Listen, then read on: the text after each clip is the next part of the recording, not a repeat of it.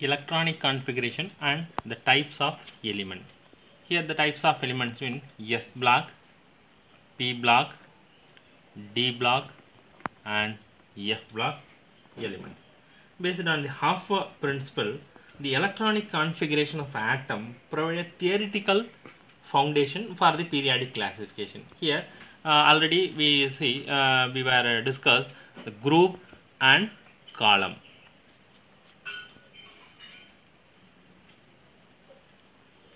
The vertical column of the periodic table is called group and the horizontal row is called periods.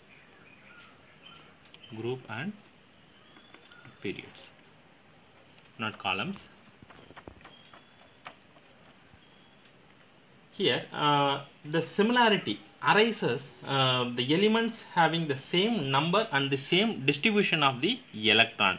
So same number and the same distribution of electron.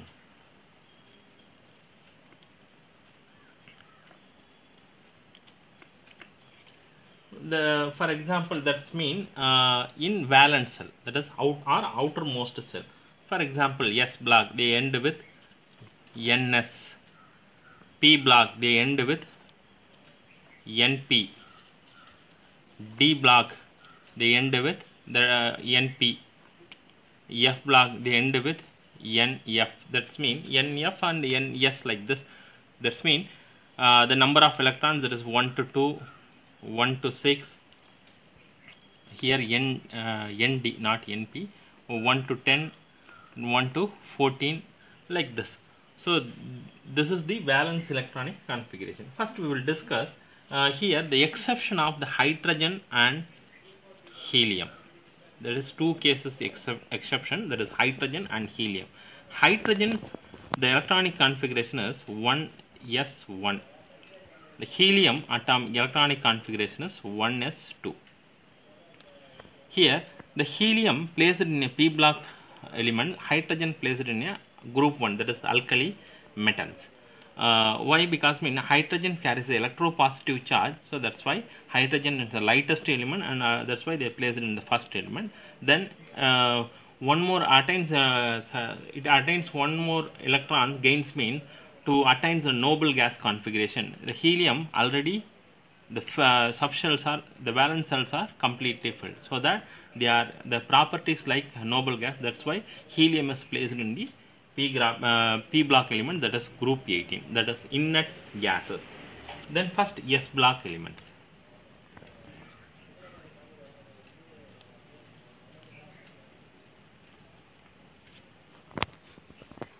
The S block elements, the outer electronic, that is group 1 and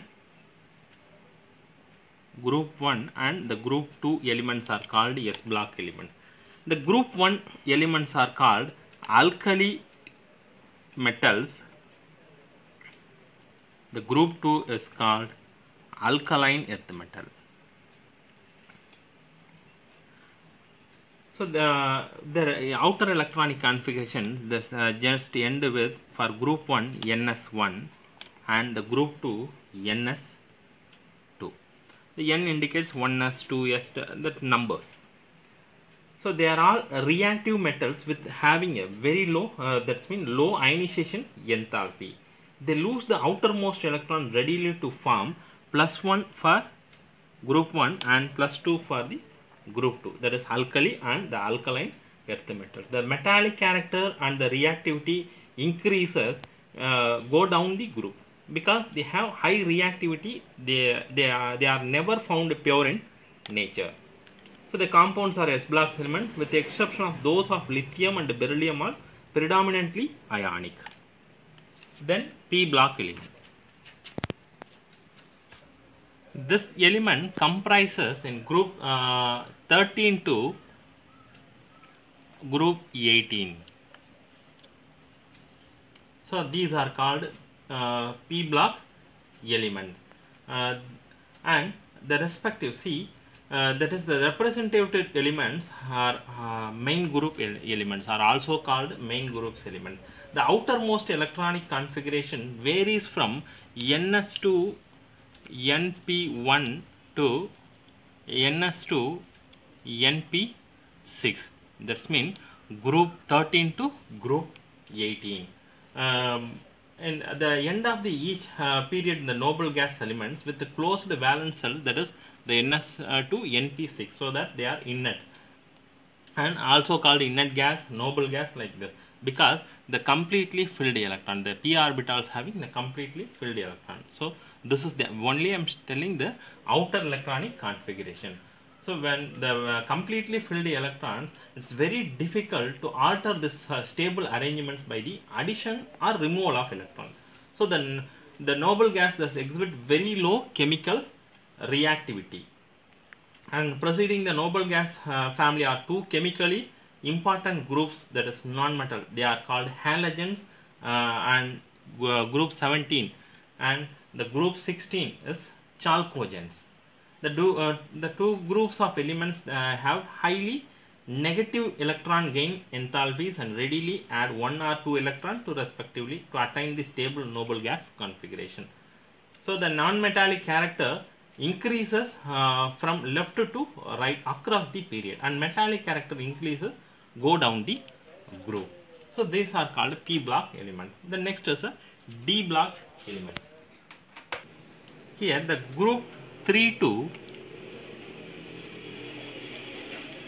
12, group 3 to 12 elements are called transition metal or D block elements.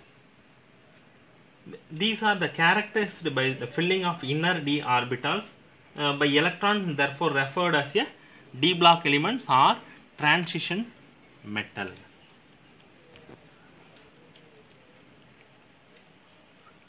The elements having the general outer electronic configuration like this, that is n minus 1 d 1 to 10 ns 0 to 2.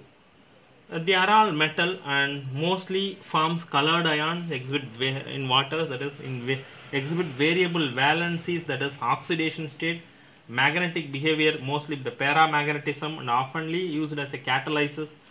However, zinc, cadmium, mercury, which the electronic configuration is, that is outer electronic configuration is n minus 1 D10 and NS2, do not show the most of the properties of the transition element. That's why these element does not consider as a transition element. Anyway, the transition metals form a bridge between the chemically active metals of S block elements and the less active elements of group 13 and 14.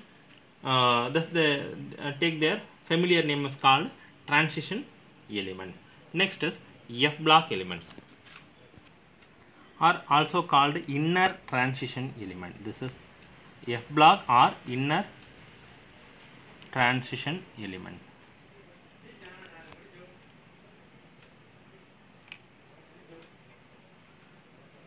That is the periodic table, lanthanoids and actinoids. That is cerium, the atomic number Z is 58, and to lutetium, the atomic number 71.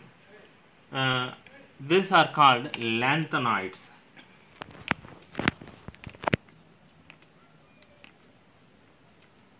And that atomic number thorium to lawrencium, atomic number is 90, and the lawrencium LR 103. So these are called actinoids. The actinoids is a highly radioactive element.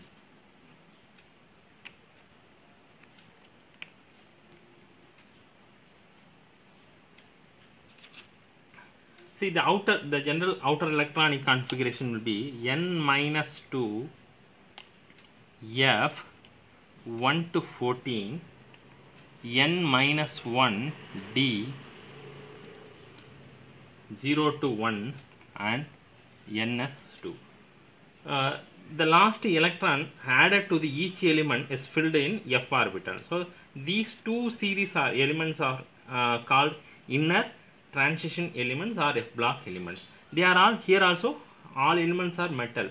Within each series, the properties of the elements are quite similar. The chemistry of the early actinoids is more complicated than the corresponding lanthanides due to the large number of the oxidation states possible for the actinoids element. And actinoids elements are highly radioactive also.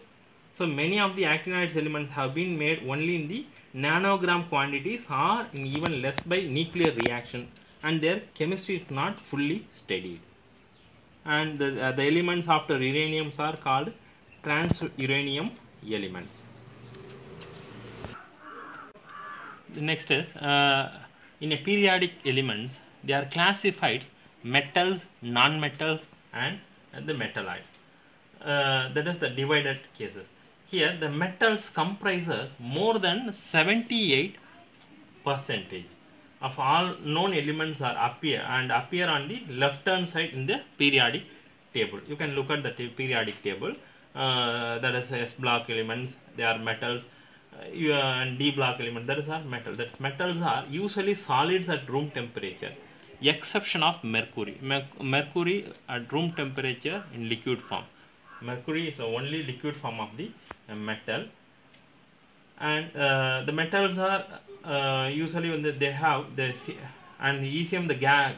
Not only that, mercury, even cesium and gallium also very low melting point, that is 303 Kelvin, and this is 303 Kelvin and the 302 Kelvin, this cesium and gallium.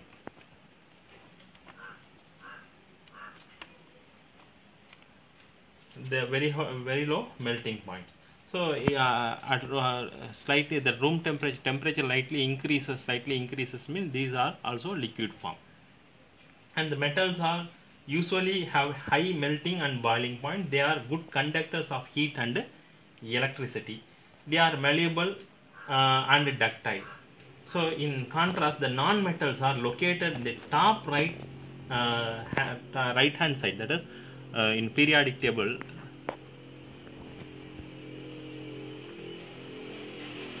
Like this.